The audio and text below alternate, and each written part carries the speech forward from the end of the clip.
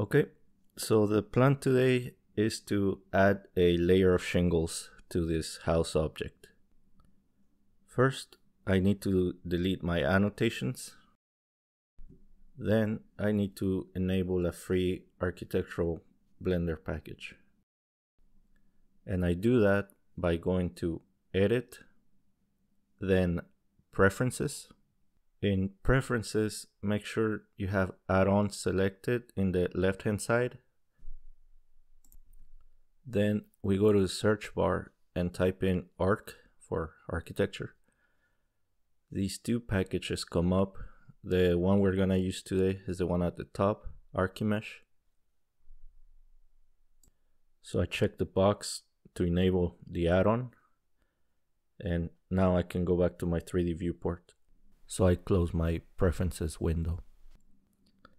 Then I go to Add, Mesh, and our recently enabled package is at the bottom, Archimesh. You can see it's got a list of architectural elements. The one we're gonna use today is roof here at the bottom. But before I do that, I need to position my 3D cursor on the roof. And that will make the placement of my roof object easier here in a little while. So I hit escape to cancel the add operation. Then select my object, hit tab to switch to edit mode. Make sure I'm on vertex select. Then I go select the vertex on my top right corner. Hit Shift S to open the cursor menu and hit 3, cursor to active. Switch back to object mode, and now we can do Shift A to add the roof. Mesh, Archimesh, roof. Notice that we have a menu on the bottom left corner. Let's open it up, and here we have all these parameters that you need to set when you first add your object, because this menu goes away after you perform a different operation. And I'll demonstrate now what I'm talking about. Let's slide our roof along the y-axis. So I do the hotkeys G, then Y. So you can see our menu is still there because I haven't finalized the operation. In fact, let me cancel by pressing escape. So if you cancel, nothing happens, but let me try it again. G, then Y. And once I hit enter, the menu goes away, and now you have a new menu for your move operation. Since I still need to adjust the settings, I'm gonna have to add a new roof. But before I do that, I need to measure the area where the roof is gonna go.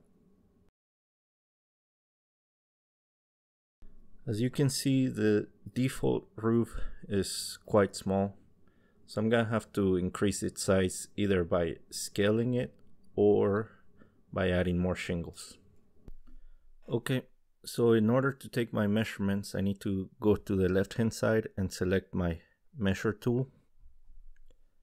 If you hover over it, it gives you a description on how to use its functions, but I'm also gonna demonstrate it right now. To add a measurement, left click, hold it, and drag your ruler as far as you need to. I also need to measure this side, so I do the same thing. Left click, hold, and drag across.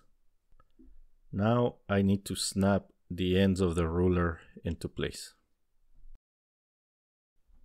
In order to do that, I grab the edge of my ruler, bring it close to the corner, hit Control, and when that little circle comes up, let it go. And we do the same thing for the other edge that we need to measure.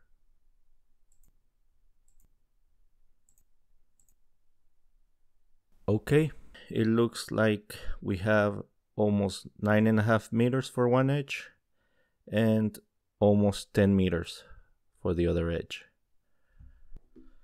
Now that I have those measurements, I can go ahead and start setting up my roof. But first I need to delete the existing one.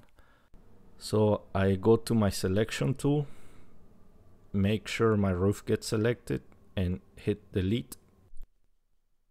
Now I can do Shift A, Mesh, Archimesh, Roof. And now I go to my roof menu and I'll go through these fields one by one. The first one we have is our different tile models, and I'll just click through these to see what they look like. Model 2, Model 3, and Model 4.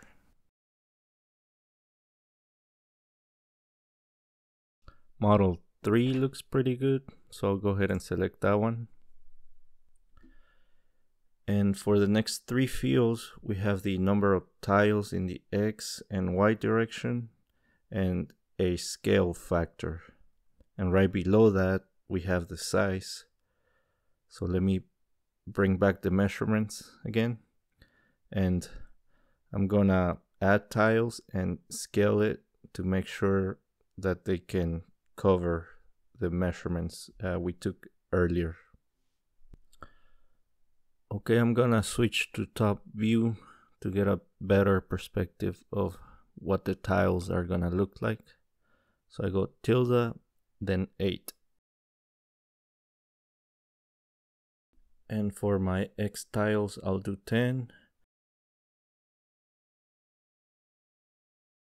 5 for Y tiles, and I'll scale it by a factor of 5. That looks pretty good, but we can see down here in the size that it doesn't quite cover our entire roof area. I want the size to be at least 10 by 10 meters. So I'll add one more tile in the X direction. And that should cover it. And down here we have the tile thickness and roof slope. I'm not gonna change these because I think the tiles look pretty good the way they are now, but I will show what they do. So if you change the tile thickness, that's what that looks like. Okay, I'll type the original value back in, 0.012. And if you change the roof slope, it does that. And I'm not gonna change the slope yet because I can also use the rotate function, and I'll do that next. Now that I've finalized my roof settings, I can start working on moving it to the area where it needs to go. I need to rotate it about the vertical axis. So I hit R, then Z, then type in 90 for 90 degrees. Now I need to give it a slope. So I hit R, then Y, and I rotate it down until it's right on top of the gray plane. Make sure that it doesn't go past any of the gray.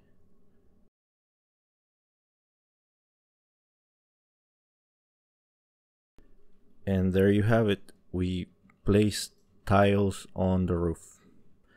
Here, if you still need to make it fit better, you can always scale it along the X or Y axis.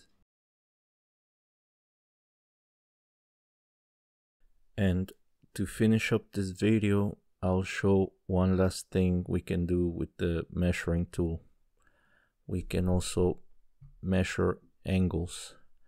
For example, if I wanted to measure one of the angles in one of the windows, I can take out my ruler snap the ends to opposite corners using my control hotkey. And then to measure the angle, you can grab the middle of the ruler and pull it towards the corner that you want to measure. And again, you can use control to snap it. And there you have it, 90 degrees. Thank you for watching this video.